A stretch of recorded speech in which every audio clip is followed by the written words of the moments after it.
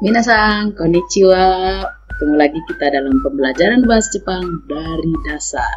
Hari ini kita akan belajar menghitung kazoeru. Dalam bahasa Jepang, berhitung itu gampang sekali. Yang perlu kita tahu adalah 1 sampai 10. Kalau sudah tahu 1 sampai 10, tinggal main-main saja. Ayo kita mulai dengan sederhana. Ichi, 1, ni, 2, san, yo atau si, go, roku, nana atau shichi, hachi, kyu atau ku, ju. Nah, kita sudah tahu sampai 10. Kita ulang lagi ya. Ichi, ni, san, yon, go, roku, nana, hachi, kyu, ju. Yuk, coba sekali lagi kita ulang ya, biar terbiasa.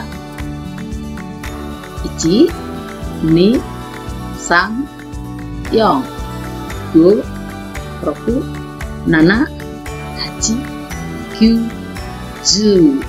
Nah, kalau sudah sampai di ju 10, kita main-main aja ke 11.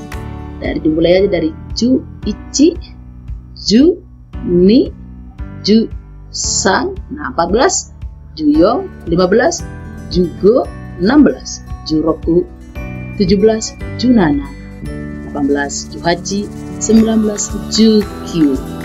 Kalau sudah sampai di ju kyu 20 kan, nah 20 bagaimana? Kita main-mainkan lagi dari ni, ju.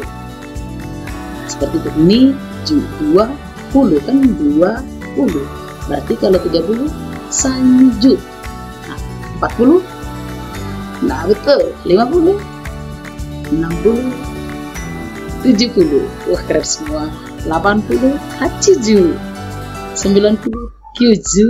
Nah, kita harus bisa menghitung dari 99.